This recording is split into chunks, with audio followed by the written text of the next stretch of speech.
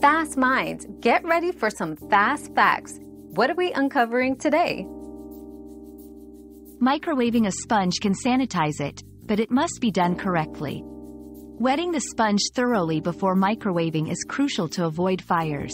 Heat the sponge for about 2 minutes on high, which can kill most bacteria and germs. Be cautious, as the sponge will be hot when you remove it.